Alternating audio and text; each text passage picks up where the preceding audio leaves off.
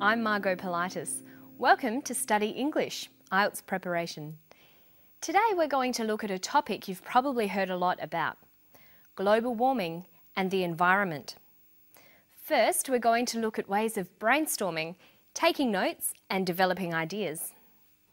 Watch while we play some vision that contains ideas about the causes and effects of global warming. While you watch, try to note down some of your ideas about what global warming is.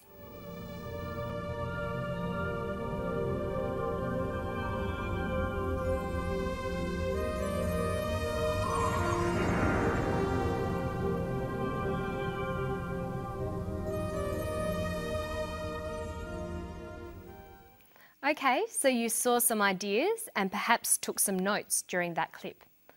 What were some of the ideas you saw? What has caused global warming?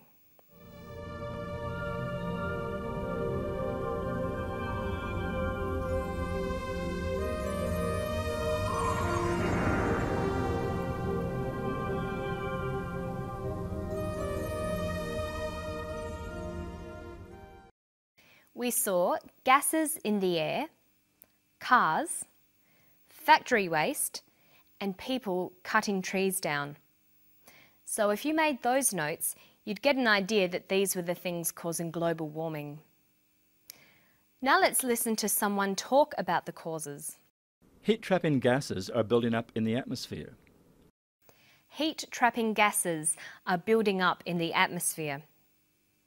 What else? So what is global warming? It's the result of billions of decisions.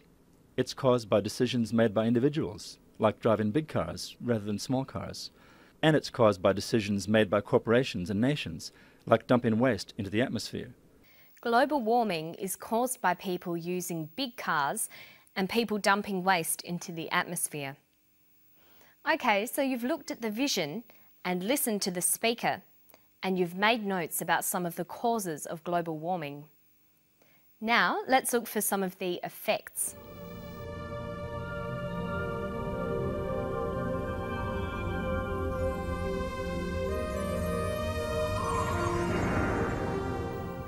So after watching that, you might be thinking that global warming is having an effect on weather patterns and on nature.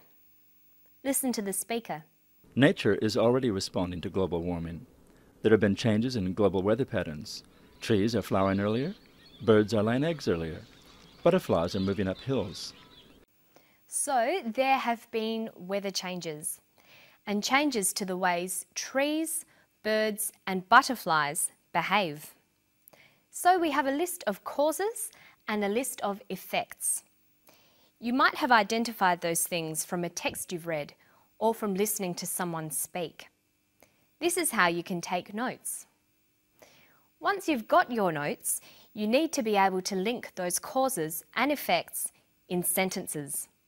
Let's look at a couple of different ways. The first and most basic way is just making a sequence of statements.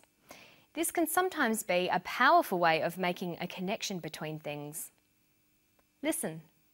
Heat-trapping gases are building up in the atmosphere. Trees are flowering earlier, birds are laying eggs earlier, and butterflies are moving up hills. From the sequence of information, we realise that birds are laying their eggs earlier because gases are making the earth warmer.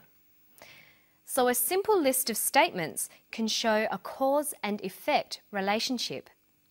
But there are other ways too. You can use the language of cause and effect. We can say, X causes Y. Driving cars causes air pollution. There are many other word choices as well. Driving cars leads to air pollution. Driving cars results in air pollution. Notice you can also turn the sentence around. Air pollution is caused by driving cars. Air pollution is the result of driving cars. Air pollution is due to driving cars. Listen to an example here. There have been changes in global weather patterns. Trees are flowering earlier, birds are laying eggs earlier, butterflies are moving up hills. So what is global warming? It's the result of billions of decisions. He's talking about global warming. Global warming is the result of billions of decisions. Global warming is due to billions of decisions. And remember, we can turn the sentence around and change the phrase. Billions of decisions cause global warming. Billions of decisions result in global warming. Billions of decisions lead to global warming. When you're writing about causes and effects, make sure you use a variety of these kinds of phrases. There are many to choose from, and you should make lists of cause and effect language and the kinds of vocabulary you can use to describe cause and effect relationships. Now listen to another clip. Trees are flowering earlier. Birds are laying eggs earlier. Butterflies are moving up hills. So what is global warming? It's the result of billions of decisions. When you're writing up your notes using cause and effect language, you'll need to be able to follow or track the subject of the text. Let's look at that now. What is global warming? It is the result of billions of decisions. The word "it" here is called a referent. We use referents to identify and track subjects through a conversation or a piece of writing. If you repeat the subject too many times, your work will sound boring.